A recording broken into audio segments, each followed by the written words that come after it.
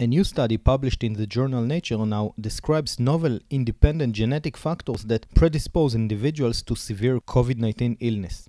Severe COVID-19 is caused by immune-mediated inflammatory lung injury. Host genetic variation influences the development of serious illness that requires critical care or hospitalization following SARS-2 infection. The GenOMICC, or Genetics in Mortality in Critical Care study, enables the comparison of genomes from critically ill cases with population controls in order to find underlying disease mechanisms. The scientists in this study used whole genome sequencing in 7,491 critically ill COVID-19 cases compared with 48,400 controls to discover 23 independent variants in genes that significantly predispose to critical COVID-19 infection. These independent variants include genes involved in interferon signaling, leucocyte differentiation, and blood type markers. The results described in this study are broadly consistent with a multi-component model of COVID-19 pathophysiology, in which at least two distinct mechanisms can